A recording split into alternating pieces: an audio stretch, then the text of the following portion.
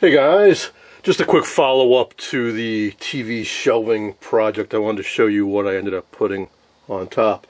Now remember, the big motivation to get this done now is to make room for the new projection set, which is going to go over here. I still have a few things to figure out where to put. It's actually the radios that are kind of giving me a little bit of a headache right now. I really want to have this kind of prominent. I'm just not sure where to fit it into with all this other stuff. I'm also not entirely sure exactly how wide or how deep that projection set is. That will determine some of this. So after building the shelving unit, I slid it down to the right. Then this space is another area I'm not quite sure about, but for now, it's got my Philco 37690 radio, which I definitely wanted to have be in a more prominent place. But it does have doors that swing open, so that's one downside to this. I love this radio, I love the design, but you do have to allow some room for the doors. Now they do swing completely around, so if you wanted to, you could have them completely folded back and then slide it in against something. But then you lose some of the protection. That's why it's so nice inside, is that it was closed for many years.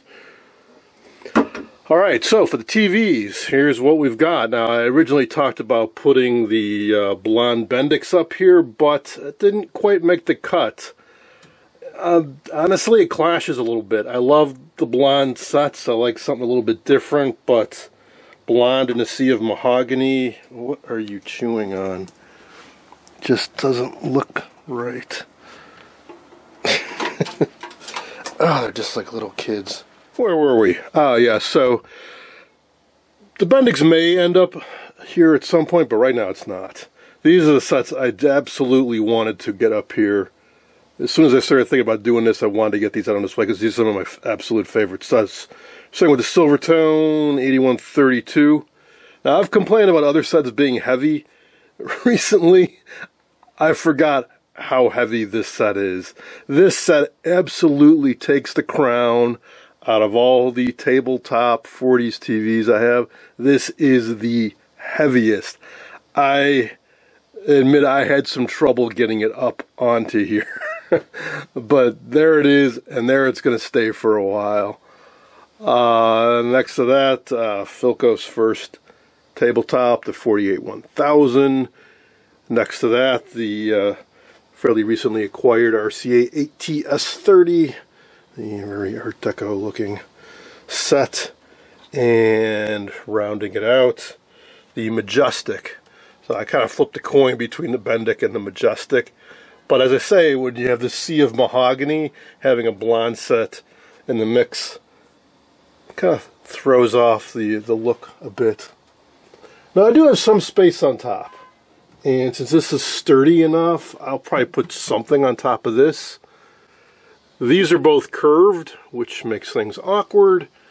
And the set on the end of the cabinet's somewhat fragile, so really this is the only thing that I would think about putting something on top of, but it is an option. Down below, as I mentioned, I agonized about the height of this. This is what I settled on, making it just high enough I could slide this underneath, which is the Stromberg Carlson TS16. I'll be doing a separate video on this very soon.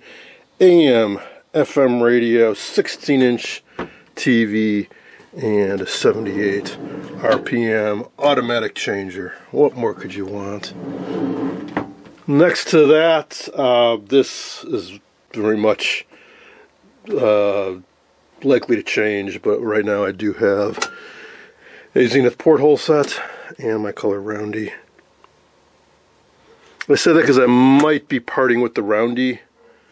Whether I do or not, I don't think it's going to stay there because it works rather well, and I want to put it more in an area where I could see it. So more like, well, I don't know, somewhere else.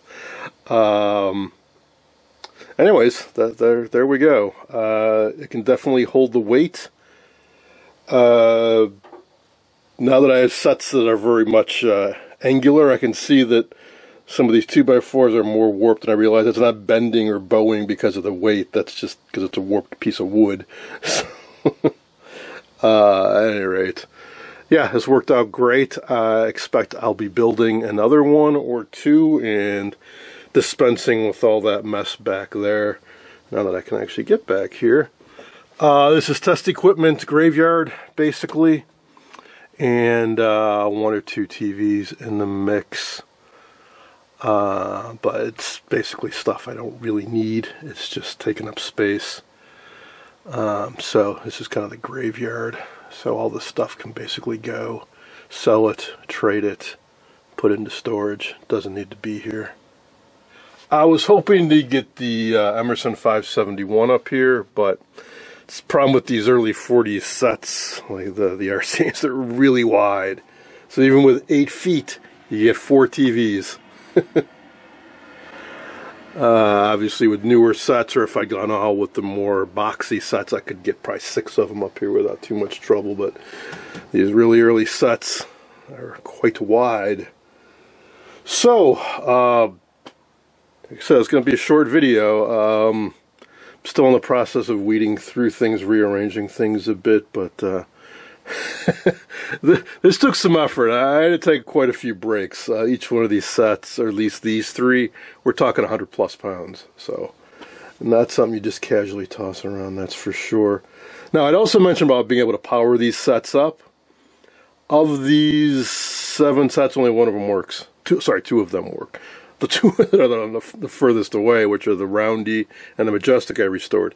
None of these have been restored, but I want to get to all of these sooner than later. That's another reason why I wanted to get them out of storage and where they'd been stashed away, so I can get at them and work on them. Alright, that's going to be it for now. Let me know what you think about the sets I chose, if you would have done something different.